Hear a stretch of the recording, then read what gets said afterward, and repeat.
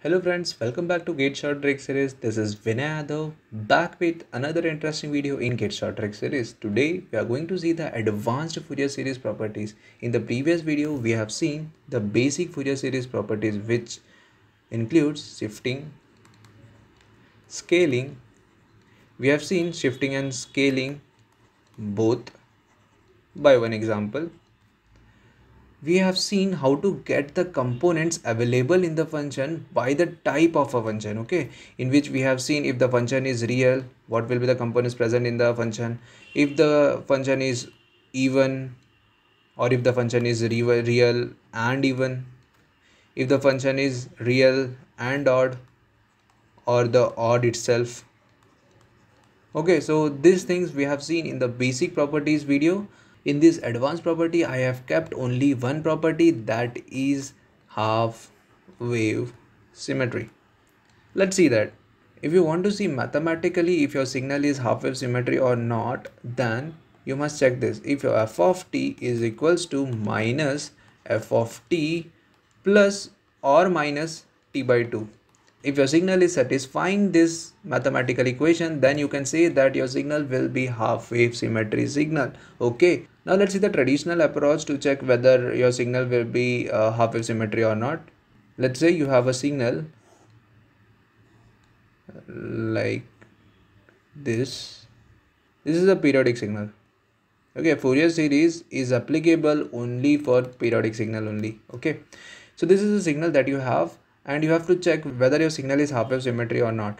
So to check that, what you will do, you have f of t, first you will get minus f of t. Okay, so minus f of t will be simply your a will become minus a, so the signal will be something like this, right? Okay, this is what your minus f of t is. Now we have to shift plus t by 2 or minus t by 2. Let's say we shift by plus t by 2, so the signal will now become like this. This part is shifted here. Okay, this is 0, this is 0, this is t by 2, this is t. Okay, so if we shift our signal by t by 2, so our signal will be something like this.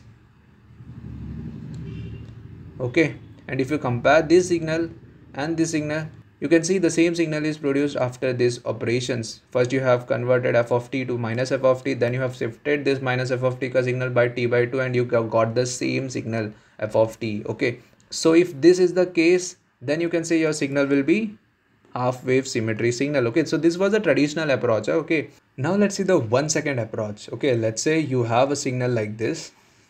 Okay, this is your signal. Okay, this is 0, this is t by 2, this is t. Okay, so to check whether your signal is half wave symmetry in 1 second, what you have to do is you have to consider this single period signal. Okay, so the single period signal is this, right? Okay, this is your 0, this is your t by 2, and this is your t.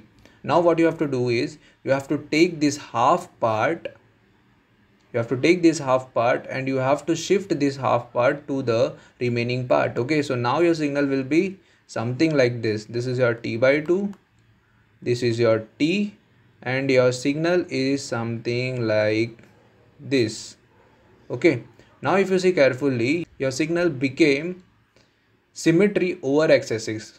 Your signal became symmetry over x-axis. Okay, so whenever this happens, whenever if you shift the half part of your signal to the remaining half part and you are getting the signal symmetry over x-axis, then you will say that your signal is a half wave symmetry. Okay, so this was the mathematical approach, this was the traditional approach, this is the 1 second approach. Okay, now let us see if your signal is half wave symmetry, what are the things that you can conclude directly. First thing is that if your signal is a half wave symmetry, then you can directly say that your C0, basically DC shift, will be 0 directly.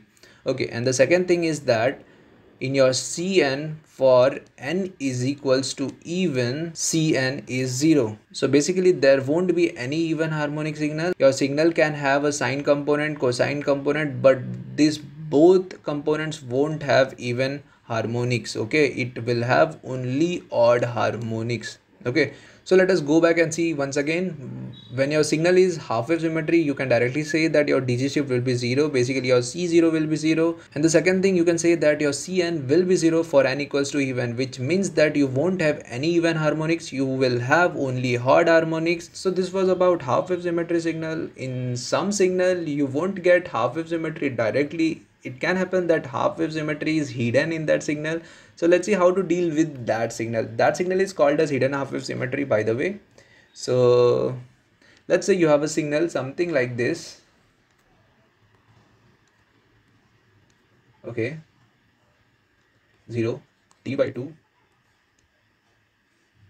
This is t. And then again you have here minus t by 2. This is minus t. Okay, so this is your signal. If you see this signal, this is your one period of the signal. Okay, this is half part, this is half part. If you take this part and shift over this remaining part, you will get something like this. This is your t by 2, this is your t, and this is what you will get. Okay, if you see carefully, this is not symmetry over x-axis, so this is not a half wave symmetry signal. Okay, but yes, this can be hidden half wave symmetry. So let's see how to check it. Let's say this signal has amplitude of A. Okay, the signal has the amplitude of A, and you see that by shifting the half part of a signal to the remaining part, the signal is not symmetry over x-axis, and that's why you are saying that this is not a half wave symmetry signal. Okay, so what you will do right now is you are going to shift this signal by a by 2 downwards. You're going to shift the whole signal by a by 2 downward. Okay, so your signal, let's say, become something like this, minus t by 2, and you are getting this.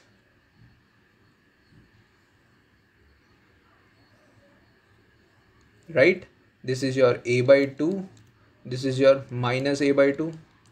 Right, now again, if you try to check for half wave symmetry, what you will do, you will use this one period, you will take this part, you will shift to this part to the remaining part, and now you will see something like this. Okay, this is your t by 2, this is your t, you have half part over here, you have half part over here. Okay, this is your a by 2, this is your minus a by 2.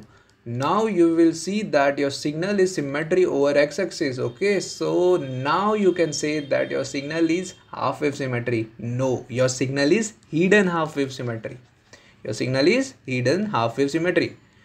Why? Because to get the half wave symmetry in this signal, what you have done is you have shifted your signal either upside or downside. Okay, you can shift your signal either upside or downside. In this signal, you have shifted downside.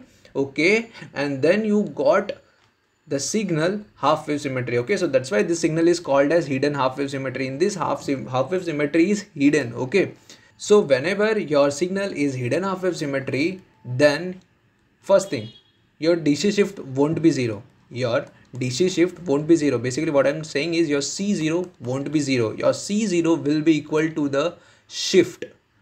Your C0 will be equal to the shift, or you can directly calculate by the formula, that is 1 by t0 over a period of t0 f of t dt. By mathematically you can use this formula, or your C0 will be the direct DC shift that you have done in your signal to get the signal as half wave symmetry signal. Okay, so in this sum, what it will be, your DC shift will be 0, C0 will be a by 2. Here you have shifted the signal downside, that's why your DC shift was positive, which was a by 2. If you shift your signal upward and then you got your signal as half wave symmetry, then your C0, basically DC shift, will be negative. C0 will be positive when it is shifted downside, C0 will be negative when it is shifted upside. Okay, so this was the first thing that you must know when your signal is hidden half wave symmetry. And the second thing is that your Cn will be 0 for n equals to even. Okay, this is same as half wave symmetry. The only difference is that here your DC shift won't be 0, but the second property, Cn equals to 0 for n equals to 0, will be there. Okay, so that means that your signal will have only odd harmonics. Only odd harmonics. And one more thing, right? this is a signal where you can see that this signal is neither even neither odd, okay, but when you have shifted this signal downside, you can see that this signal became odd, okay. So the property of odd function will also follow, okay. In hidden half-wave symmetry, when you are shifting your signal, and then if your signal become even, then the even property will also follow. If your signal become odd, then your odd property will also follow, okay.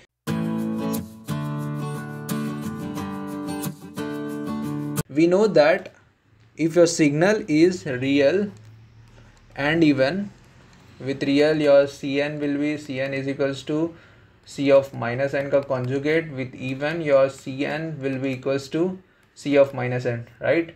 With this your f of t will be equals to f of conjugate of t. With this your f of t will be equals to f of minus t, okay. That's why your Cn for real is C of n is equal to C of minus n ka conjugate. For even it is C of n is equal to C of minus n, and combinedly for real and even it is C of n is equal to C of n conjugate. This is what we have seen in the previous video in the detailed function. So if you are not getting this thing, you can go and watch the previous video to understand this. This was for real and even signal. Let's say your signal is real, even and half-wave symmetry, okay. Your signal is real, even and half-wave symmetry, okay.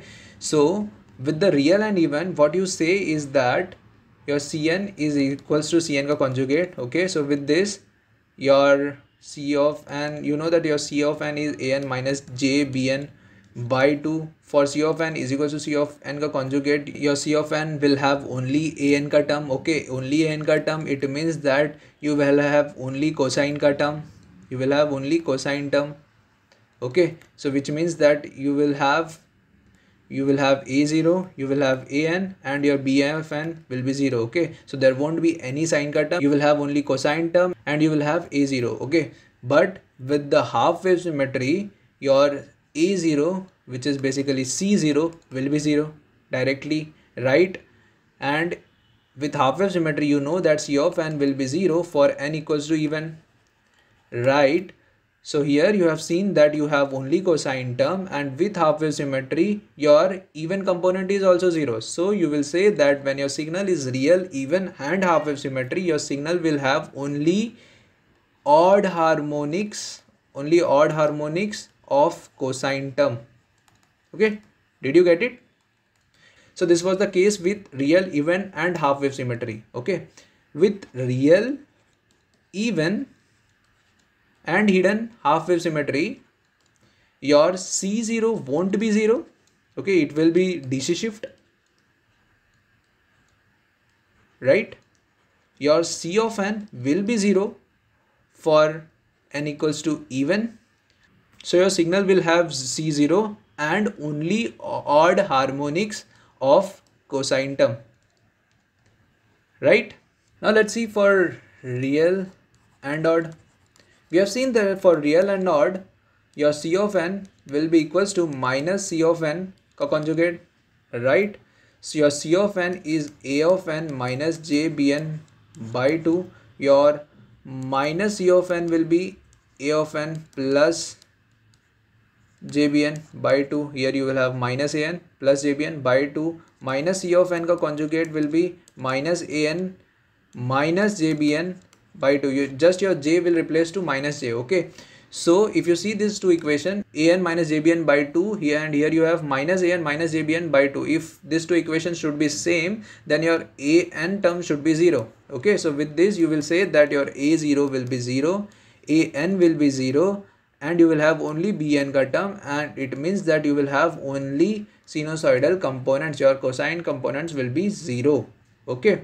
This is what you say directly by the trigonometric Fourier series also, right? If your function is odd, you will say only bn will present. If your function is even, you will say only a0 and an will present, okay. This is what I have elaborated in my previous video also. So if you are not understanding this here, you can go watch my previous video, you will get proper idea, okay. Now let's say your signal is real, odd and half wave symmetry. With real and odd, you know you have only sinusoidal ka term. You have only sinusoidal ka component. Okay, with half wave symmetry, your C0 will be 0. This is already 0 because your signal is odd signal. Okay, your C of n will be 0 for n equals to even. So it means you will have only odd harmonics of sinusoidal signal. Okay, now let's see for real, odd and hidden half wave symmetry signal. Okay, with real and odd, you know that your C0 is 0, your A of n is 0. With hidden half wave symmetry, you know that your C0 will be the DC shift. Here if you see these two statements, C0 equals to 0 and C0 equals to DC shift, both these statements contradict each other. So actually this type of scenario will never come. There is no such signals, okay, which is real, odd and hidden half wave symmetry. Okay, so let's see what are the things that we have seen in this video. We have seen what will happen when your signal is real, even half wave symmetry, and we have seen what will happen when your signal is real, even and hidden half wave symmetry. We have seen what will happen if your signal is having real, odd and half wave symmetry, and then we also saw that your signal can't be real, odd and hidden half wave symmetry. Okay, so that is it from my side. Thank you guys.